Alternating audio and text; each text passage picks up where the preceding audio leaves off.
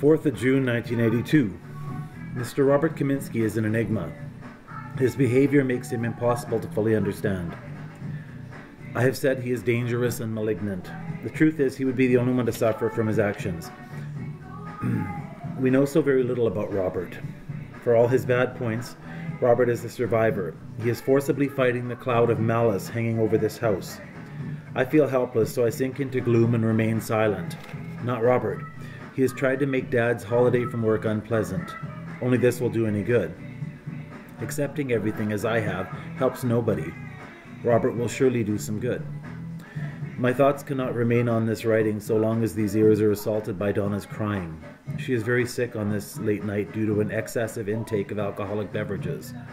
To the layman, she is pissed and puking up her guts. I remember my booze-induced illness and how horribly I felt. Donna's tears of pain tear at me like so many other things around me.